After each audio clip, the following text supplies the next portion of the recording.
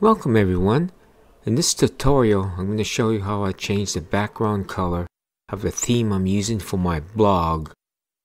And the theme I'm using is the TechNews Theme. So I'm going to show you how I change the background to this dark gray and the sidebar a different shade of gray. And you can change the background to any color that you desire, whether it be blue, gold, green. And let's see how we did this. Now this is the TechNews theme out of the box. As you can see, it's basically a white background. The sidebars are the same shade.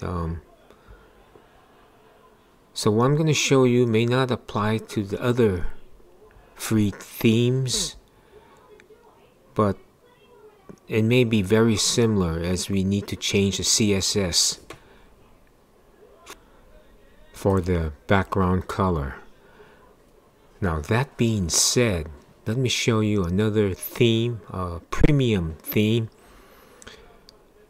Let's go to the Publii website and let's take a look at here, Easy Blog, which I had downloaded. This is a premium theme, but let me show you where in this theme you can change the color format automatically with a click of a button. Let's take a look at this shade here. This is how your theme would be if you just select this color combination. And this is available on the Easy Blog, but on the TechNews theme we need to manually apply CSS to change our background colors. Okay, now I'm into Publii, and let me show you something. Let's take a look at the themes that I have installed. And here's TechNews, the one I'm currently using. Here's the Easy Blog we just looked at, where you can easily just change the color combination. And I also have Simple, which is I believe that's a default theme that comes with Publii. Anyway, let's look at our CSS. Go into Custom CSS, and here is my current CSS background color, FFFFF. Okay, that's the font color back, and here's the header, which is where the post title background color is, and then the sidebar. As you can see, I also added some right padding in the sidebar. Let's take a look at our overall body background color in our CSS syntax. As you can see, I have a 161616, which is a dark gray, and because it's dark we need to change the font color to a lighter color. In this case I'm using white, so you can read the print with the dark color. Now let's take a look at the header. This is where the post title is. It was of a different color, so I needed to put a lighter gray.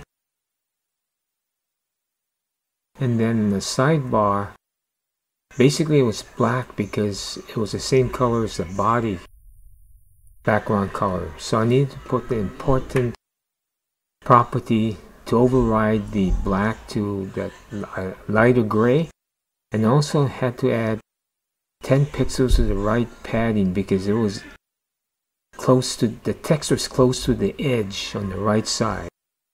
So you may ask how I found the CSS, the class. For anyway, I'm using the Chrome Inspector tools, and there's several ways opening it. F12 or right click and open Inspector tools. Any case, you can find the CSS.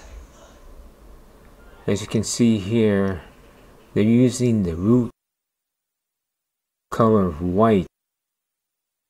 Now you can go in there and change the root, but then it may affect other areas of the website. So what I did was use the body, as you can see here, CSS to change the background color, also the font color. And another way is hover over the area and right click, and here you see the sidebar, and there's no color because it's exactly the same background color as the body. So this is where you need to add the background color, the CSS in the custom CSS box in Publii tools. Okay, in this tutorial I'm not going to go and explain how to use inspector tool. That's a whole subject in itself. But basically what it is, right click over the area, it opens up inspector tool, and I search for the CSS, and if I can't find it, well, you can go into the HTML and hover over each HTML tag, and it'll highlight where on the website you're looking at. And here you can see on the header it gives the CSS class, which I will be using to import the background color. So that's one way of using the inspector tool, of finding the location of what CSS is used.